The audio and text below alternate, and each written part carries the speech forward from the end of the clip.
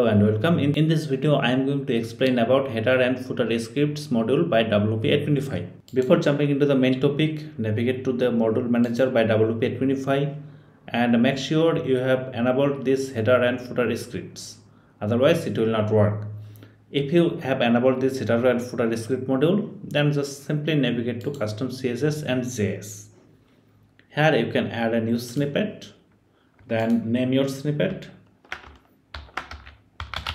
single post snippet, and you can display this on entire site or a specific post. Let's select a specific post and select a post. Also, you can select a specific page too. If I select a specific page, then I got a drop down for my all pages. I can select here my account or home page, anything you like. Let's just stick on a specific post and then the location.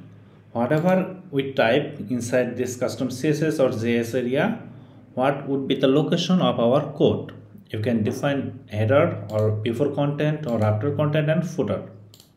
Let's stick on this header area and it will be shown on all device or only desktop or only mobile device. Let's keep on all devices and let's just test a CSS. Body, color.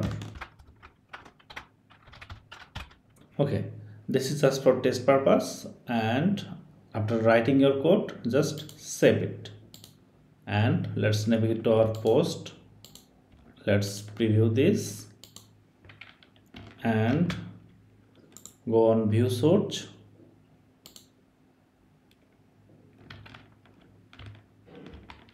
and type our code.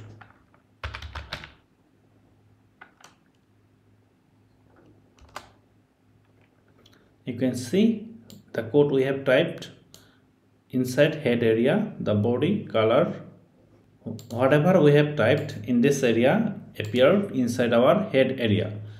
By this way, you can define any location or select only desktop or mobile devices for your snippet. Not only for CSS, but also it applies for JavaScript. You can type JavaScript code here too.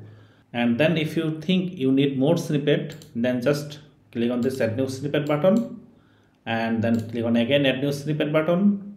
Whenever you need a snippet, just click on add new snippet, target your specific post, page, categories or entire site and publish your code. By this way, custom CSS and JS by WP Adminify works. I hope you got a clear idea on how to work with this header footer snippet module. If you still have any question regarding this module, feel free to comment in this video or get in touch via us with our support forum. We will try our best to assist you.